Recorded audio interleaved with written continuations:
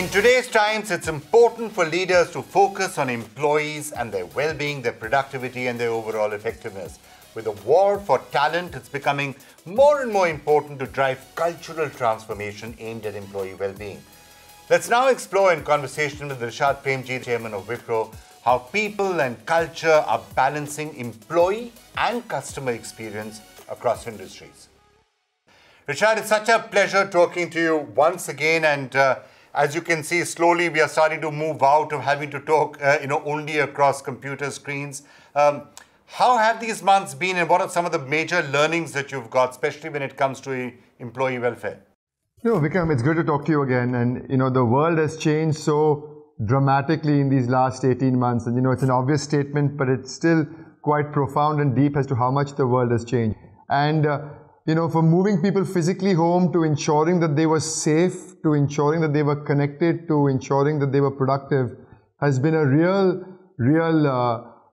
learning, Vikram, for us. And for me, the biggest and probably the most important learning is you've got to be very clear what you're prioritizing and what's most important. And we were very clear back then that the most important thing, number one, was the safety of our employees, that they were sort of careful, that they were taken care of, that was the number one thing that we were prioritizing. And so we were very clear with our customers that we needed their support to ensure that our employees were more safe, right? And then moving from there to a world where they could actually be connected and productive and feel a sense of belonging. And it's been a big journey of learning. And my personal learning for me has been that the most important thing is strong employee engagement and connectedness. Nothing replaces good old connecting with people.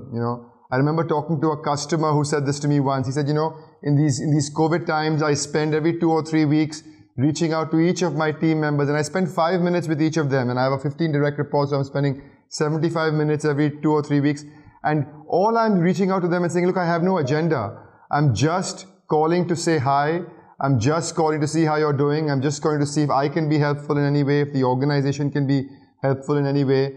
And that's remarkable how much connectedness that drove. And so we spent a lot of time just trying to be connected to people, making sure that they were okay, truly caring for their well-being. And I think that's become an inherent, integral part of what people expect from the people they work with, from the organizations that they work with. So big changes. So, clearly employees are the pillar in just about any organization that you care to mention. Now, the major structural changes, the sort of feedback you've got, there'll be obviously the temporary things that happened, the stress that was happening while the pandemic was on, healthcare and the rest of it. What to your mind are the structural transformations that we've experienced in the last 18 months that you think are going to be part of what is normal going forward? This hybrid model of work is an interesting debate, Vikram, and I think that it is here to stay, especially in industries like ours where we can work remotely and sort of from a distance, right? And there's this major paradox that I know Satya talks a lot about as well, which is unfolding in terms of this hybrid way of working, right? Because you have a whole bunch of people who at one level enjoy the flexibility and want to extend and participate in that flexibility, and yet you have those same people who want to be connected to people like never before because they miss the level of connectedness, right? And so I think that some sort of hybrid model is here to stay, and we are going to experiment with it as a company, and I think many companies across different industries are experimenting with it, right? But I think fundamentally it is important that people do come back, and all of our people come back some of the time. So that's the fundamental premise that we're working with. All of our people come back some of the time, and I'm a big believer that people connect for 2 reasons, right? One, they connect for culture, and they connect for culture because organizations grow when people gossip about the organizations. Organizations learn about the organization when people connect over the water cooler or coffee machines to talk about what's happening, what's changing, what's not happening inside the organization. And I think it's incredibly critical for that to happen, and it doesn't happen in this transactional medium of being virtual, right? The other thing I think it's incredibly important for is for innovation and for idea exchange and for idea generation, right? Because I find those things don't happen in a very linear manner. And the challenge of this medium is it's very linear, it's very contained, it's very controlled. And so you miss out on that informal chitter-chatter that happens, you miss out on people sitting frustrated in a conference room because something has not gone well, and suddenly something strikes and they can and they can take that forward. So I'm a big believer that people should come back. We're very keen that people come back, and people come back some of the time, but all of the people come back some of the time. So certainly people coming back with their own teams. Equally, I'm very excited about what the hybrid model allows you to participate in, right? So it allows you to include many people who couldn't be included in the workforce before. It allows you to include people perhaps who are living in tier 3, tier 4 cities and want that flexibility of living in tier 3, tier 4 cities, right? Even today, about 35 to 40% of our people have gone back to their native places, to their hometowns, and are working from there and working from there productively. And many of those people want that option. There are women who want flexibility, who want to be able to work on a permanent basis from home, and how do you accommodate that? There are people with disabilities that you can include. And so your talent base also changes dramatically with this sort of new paradigm of work. And perhaps we may also need to have some flexibility to allow some portion, a smaller but some portion of our people to have more flexibility to work from remote places, and perhaps come into the office on a less frequent basis than the regular rhythm of maybe 2 or 3 days a week. So just out of curiosity, I wonder if you've done any straw poll. You have so many employees. Did the majority of them prefer being at office, or did the majority of them prefer being at home? No, and that's why there's a little bit of this paradox, Vikram, that's playing out, because many people want the flexibility. So people are telling you, hey, I want the flexibility of working from home and I enjoy it. And a large chunk of people are saying that. And equally a large chunk of people are saying, hey, look, I want to be connected and I want to be meeting people and I want to be face to face with people, right? And you have to strike that right balance between how much flexibility do you give people to work from home, and yet how much do you need them in the office to be connected with people, right? The other challenge for the technology industry, Vikram, at large is, we have a large chunk of people who've joined us in the last 18 months, right? We've had over 60,000 new employees join us in the last 18 months who've never walked into a Wipro office, who are probably only engaging with their manager and maybe a few other people. And so all they know of the company is they get a paycheck from the company and they engage with 1 or 2 leaders. That's their understanding of Wipro. And so it's incredibly important that we connect with these folks. And so coming back and connecting, I think, is of huge importance. And the quantum we'll discover, I think, in the coming months. Right, now we're hearing a lot of talk about a war for talent out there, right? Because there's a lot of expansion that obviously seems to be happening in companies like yours, and there's a war for talent out there, and also the need for reskilling is being spoken about all the time. I was just seeing you at the launch of Future Skills, and you were talking about it there. How are those trends playing themselves out right now? No, Vikram, it's real. If you ask me, the number one, and I'll be so bold to say the number one challenge for the industry is just talent, right? The companies who win the war on talent win the game at some level. There is such a huge mismatch today between demand and just availability of supply. So there's a lot of effort being put at multiple different levels. There's an effort being put at an organization level where we're spending an inordinate amount of time and money trying to reskill and upskill people. At an industry level, we're spending an enormous amount of time. You alluded to the Future Skills platform. I think it's an incredibly important thing that people recognize the need to be constantly upskilling, or they'll just get left behind. And the fact that we're doing this at an industry level where we're looking to reskill 2 million of the 4 million people who today are employed by the industry is incredibly important, right? So I think just focusing on reskilling talent is incredibly important.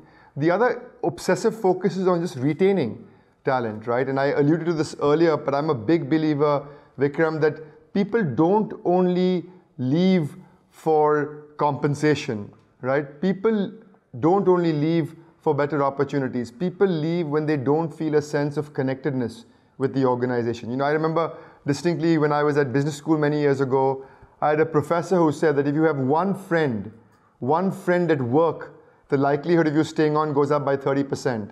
And if that friend happens to be your boss, the likelihood of you staying on goes up by 70%. And so a sense of feeling a belonging, somebody in the company cares that I exist, somebody in the company cares that I matter, that I'm relevant as a human being in this system of hundreds of thousands of employees is hugely important. And so we're spending a lot of time also in how do we drive a strong sense of ownership for people. Like everybody should feel a sense of belonging, both not only from the practice that they work for, but also from HR, that somebody cares that I exist, that I matter, this is my career path, this is how I'm going to grow in the organization. And so the focus is both on skilling and reskilling to enhance the base, which I think is incredibly important, and equally obsessing on retaining people, which I think is going to become critical as well.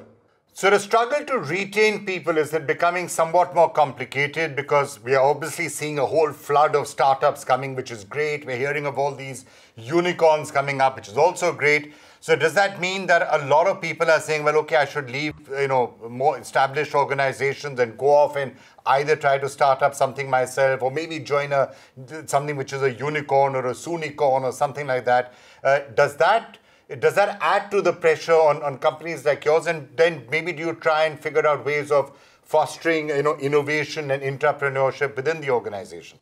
No, so Vikram, I would submit that it doesn't uniquely change the situation. There was this conversation a few years back that when the startup ecosystem, which is a thriving, active ecosystem, was growing, that suddenly there would be mass exodus from larger, more traditional services companies, and that didn't quite play out. So I think there's just a universal shortage of talent and a universal demand for talent. And so everybody, I think, is struggling a little bit. And certainly there are opportunities that are ripe, but many IT services companies are losing people to other IT services companies. They're not necessarily losing them to young startups. And so I think that the problem is universal and large.